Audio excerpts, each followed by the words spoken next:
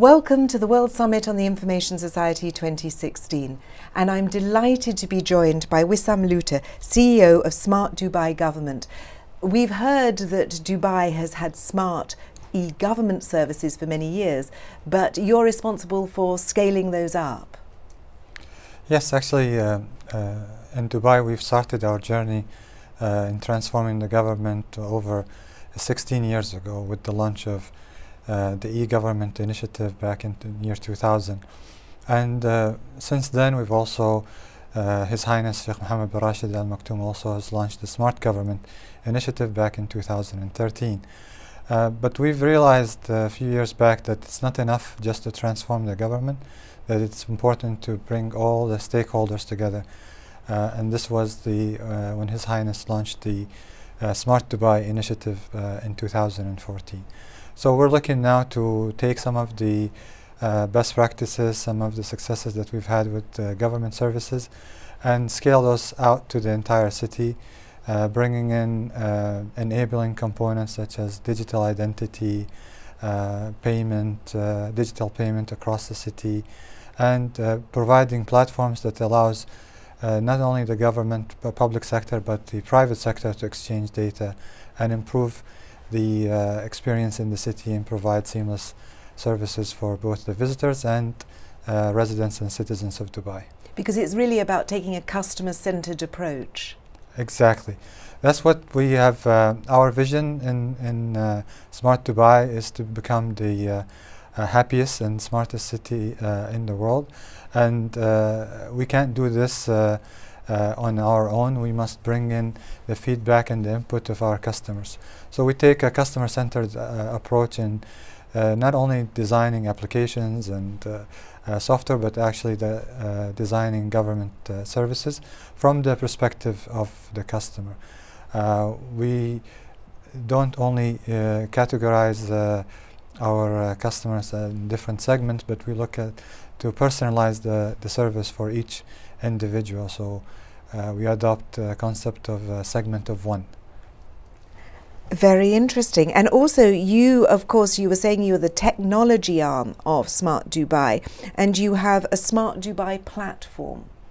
Yes, we are the technology arm of Smart Dubai. Our mission is to provide world-class infrastructure and services to create happiness in the city.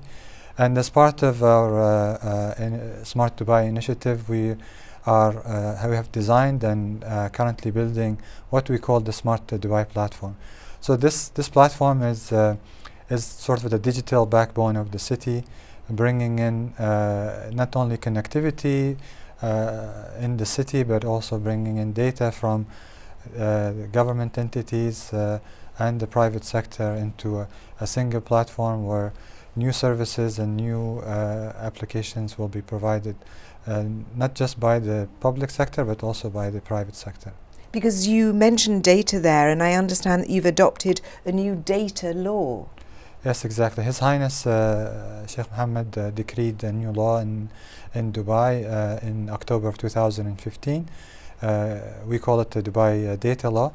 It's a very ambitious and comprehensive program for opening up and sharing data, not just with the public, but also among government entities, with the idea of promoting transparency, improving government services, improving efficiency, improving decision making, and doing this while also becoming a catalyst for innovation and creativity, and doing it while still preserving the privacy, intellectual property and confidentiality of information.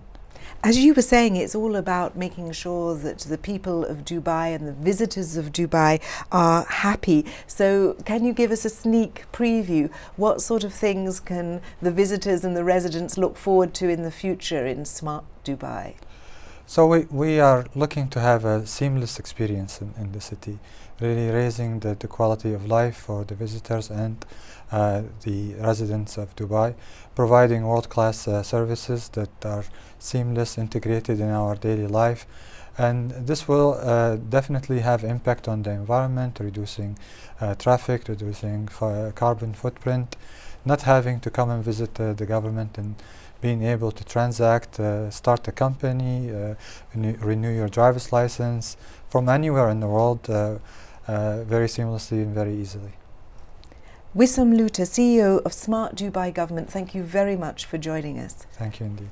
And do please tune in to the ITU YouTube channel, where you can hear many interviews with experts at the WSIS Forum 2016.